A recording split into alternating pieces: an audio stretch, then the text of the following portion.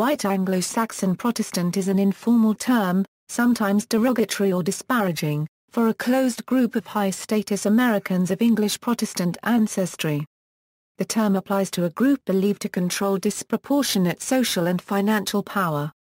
The term WASP does not describe every Protestant of English background, but rather a small restricted group whose family wealth and elite connections allow them a degree of privilege held by few others.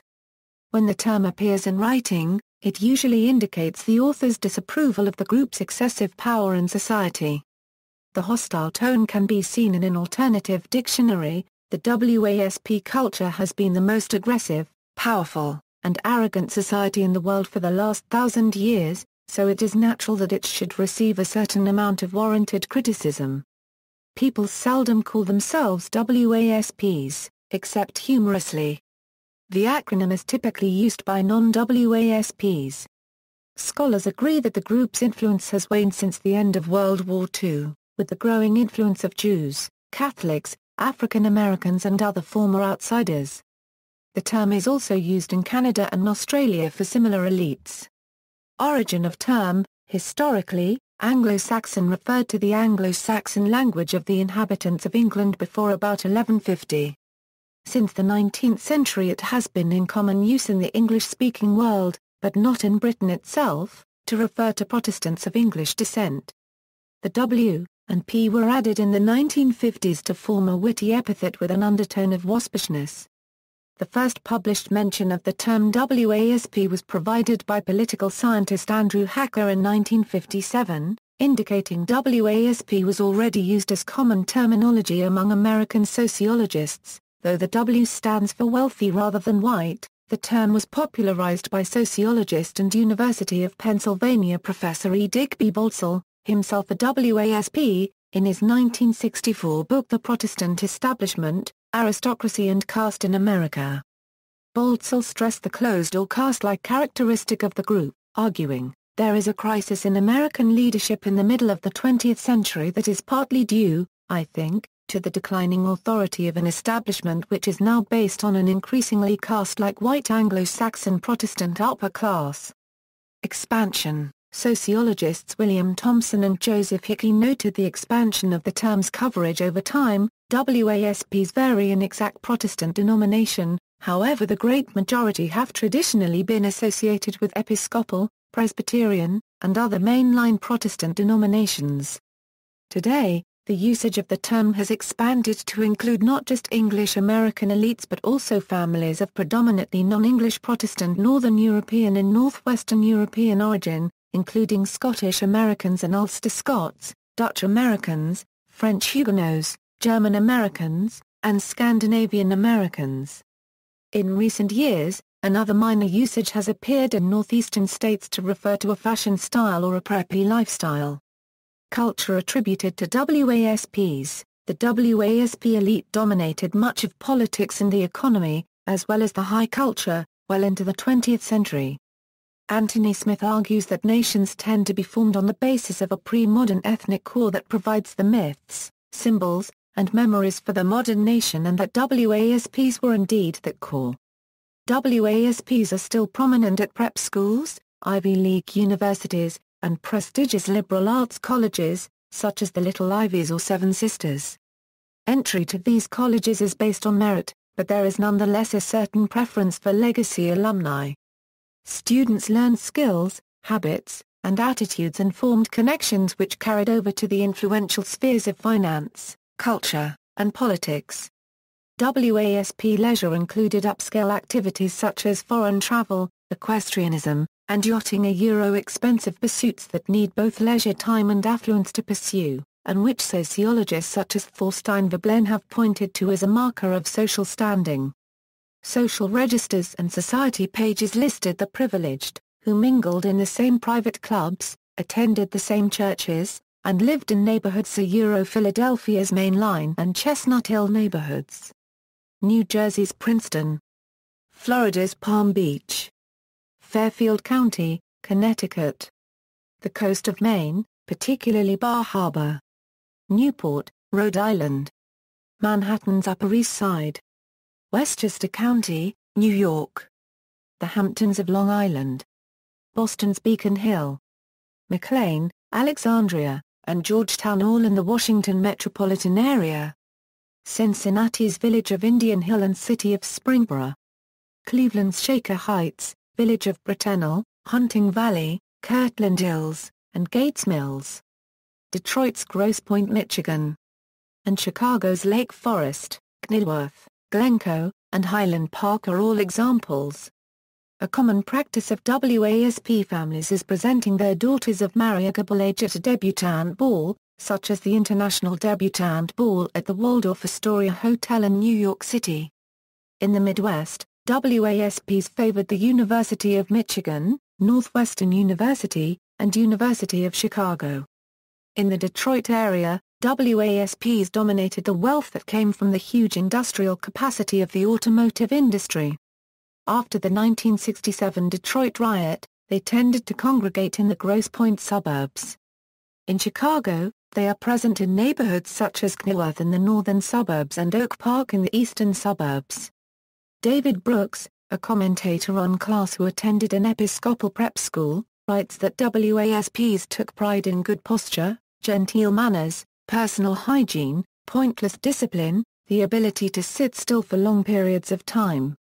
Attacks on the WASP image. In 1939, the Daughters of the American Revolution denied prominent black singer Marian Anderson permission to sing in Constitution Hall.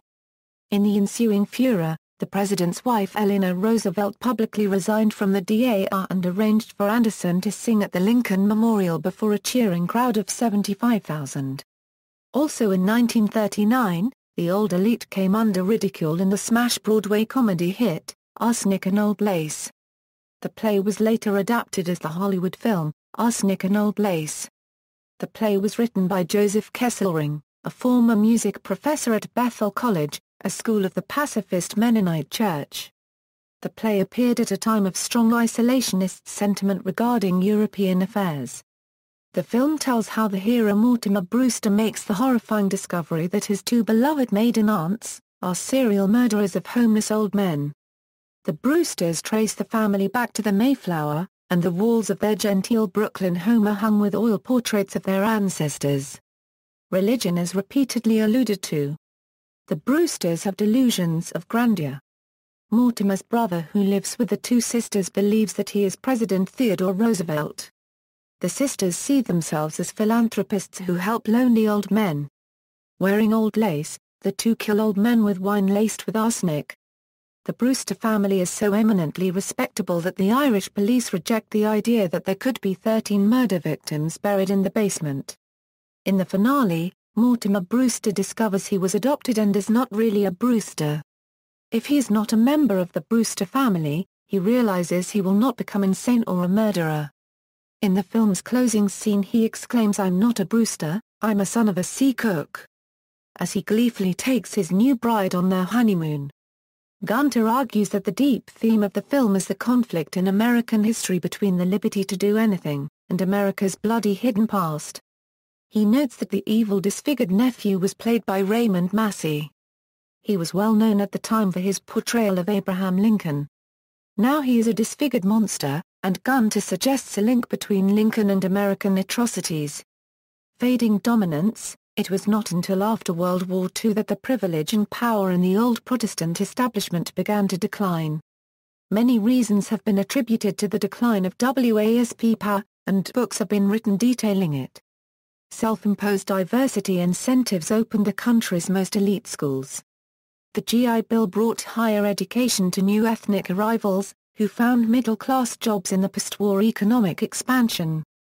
Nevertheless, white Protestants remain influential in the country's cultural, political, and economic elite. In the federal civil service, once dominated by those from a Protestant denomination, especially in the Department of State, Catholics and Jews made strong inroads after 1945. Georgetown University, a Catholic school, made a systematic effort to place graduates in diplomatic career tracks, while Princeton University, at one point lost favor with donors because too few of its graduates were entering careers in the federal government. By the 1990s there were overall the same proportion of WASPs, Catholics, and Jews at the elite levels of the federal civil service, and a greater proportion of Jewish and Catholic elites among corporate lawyers. In 2014, the Supreme Court, for instance, is entirely composed of Catholics and Jews. Historian Charles J. Scalise coined the term WIP for Italian Americans who convert to Protestantism. With the 2010 retirement of John Paul Stevens, the U.S. Supreme Court has no white Protestant members. The University of California, Berkeley, once a WASP stronghold, has changed radically. Only 30% of its undergraduates in 2007 were of European origin, and 63% of undergraduates at the university were from immigrant families, especially Asian. A significant shift of American economic activity toward the Sun Belt during the latter part of the 20th century, and an increasingly globalized economy have also contributed to the decline in power held by Northeastern WASPs. While WASPs are no longer solitary among the American elite, members of the patrician class remain markedly prevalent within the current power structure. Related political culture, WASPs were major players in the Republican Party. Politicians such as Leverett Saltonstall of Massachusetts, Prescott Bush of Connecticut and Nelson Rockefeller of New York exemplified the pro-business liberal republicanism of their social stratum, espousing internationalist views on foreign policy, supporting social programs, and holding liberal views on issues like racial integration. A famous confrontation was the 1952 Senate election in Massachusetts where Irish Catholic John F. Kennedy defeated WASP Henry Cabot Lodge, Jr. However, the challenge by Barry Goldwater in 1964 to the Eastern Republican establishment helped undermine the WASP dominance. Goldwater himself had solid WASP credentials through his mother, but was instead mistakenly seen as part of the Jewish community. By the 1980s, the liberal Rockefeller Republican wing of the party was marginalized, overwhelmed by the dominance of the Southern and Western conservative Republicans. Catholics in the Northeast and the Midwest, usually Irish American, dominated Democratic Party politics in big cities through the ward boss system. Catholic politicians were often the target of WASP political hostility. In Quebec politics, René Lévesque attracted controversy in 1970 by attacking what he called WASP arrogance. Anglo-Saxon as a modern term, Anglo-Saxons before 1900 was often used as a synonym for all people of English descent and sometimes more generally, for all the English-speaking peoples of the world as such. For example, American missionary Josiah Strong said in 1890, in 1700 this race numbered less than 6 million souls. In 1800, Anglo-Saxons had increased to about 20,500,000, and now, in 1890, they number more than 120 million. In 1893 Strong predicted, this race is destined to dispossess many weaker ones, assimilate others, and mold the remainder until it has Anglo-Saxonized mankind. Before WASP came into use in the 1960s, the term Anglo-Saxon filled some of the same purposes, especially when used by writers somewhat hostile to an informal alliance between Britain and the US. It was especially common among Irish Americans and writers in France. Anglo-Saxon, meaning in effect the whole Anglosphere, remains a term favored by the French, used disapprovingly in contexts such as criticism of the special relationship of close diplomatic relations between the US and Britain, a more market-oriented economic approach, and discussion of perceived Anglo-Saxon cultural or political dominance. It also remains in use in Ireland as a term for the British or English, and sometimes in Scottish nationalist discourse. American humorist Finlay Peter Dunne popularized the ridicule of Anglo-Saxons circa 1890 to 1910, even calling President Theodore Roosevelt one. Roosevelt insisted he was Dutch and invited Dunne to the White House for conversation. To be genuinely Irish is to challenge WASP dominance, argues politician Tom Hayden. The depiction of the Irish in the films of John Ford was a counterpoint to WASP standards of rectitude. The procession of rambunctious and feckless Celts through Ford's films, Irish and otherwise, was meant to cock a snoot at WASP or lace-curtain Irish ideas of respectability. In Australia, Anglo, or Anglo-Saxon refers to people of English descent, while Anglo-Celtic expands to include people of Irish and Scottish descent. In France, Anglo-Saxon firstly refers to England, and by extension to all English-speaking countries. It has a neutral meaning, and can be used both in a positive sense or pejoratively. In a negative use, it can refer to immoral capitalism, where money is more valuable than human life.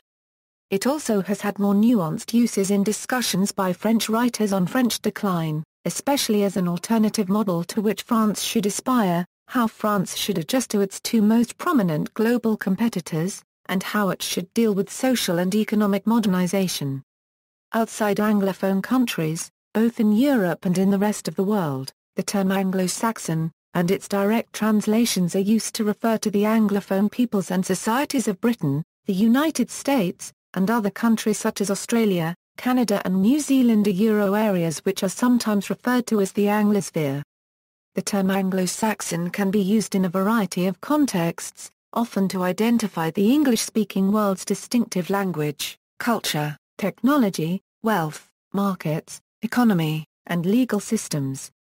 Variations include the German Anglo-Saxon, French Anglo-Saxon, Spanish Anglo-Saxon, Dutch Anglo-Saxish, Italian Anglo-Saxon, Portuguese Anglo-Saxon, Polish Anglo-Saski, Catalan Anglo-Saxon, Japanese Anglo-Saxon, and Ukrainian eth 3/4 nth degree nth. See also: Boston Brahmin, corporatism, elitism, ethnic elite, Irish Catholic, Ivy League, old money, socialite, upper class, Yankee. Notes. References: Allon, Irving Lewis.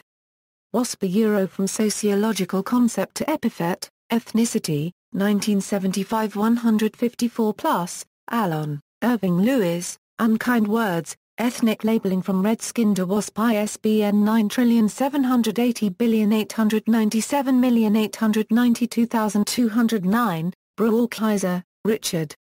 The Way of the WASP: How It Made America and How It Can Save It, so to speak, 171 pages. ISBN 9780029047217, Chabal, Emile, The Rise of the Anglo-Saxon, French Perceptions of the Anglo-American World in the Long 20th Century, French Politics, Culture and Society 31 No. 1 pp. 824 €46, Cookson, Peter W.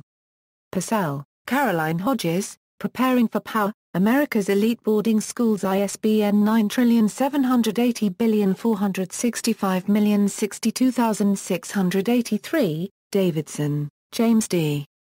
Pyle, Ralph E. Rays, David. 5 Persistence and Change in the Protestant Establishment, 1930–1992, Social Forces, Volume 74, No. 1, ppA 157 €175. Friend, Tad. Cheerful Money, Me, My Family, and the Last Days of WASP Splendor. ISBN 9780316003179, Fussell, Paul. Class, A Guide Through the American Status System, ISBN 9780671792251, Kaufman, Eric P. The Decline of the WASP in the United States and Canada in Kaufman, ed., Rethinking Ethnicity, pages 54 €73, ISBN 9780415315425, King, Florence, WASP, Where is Thy Sting?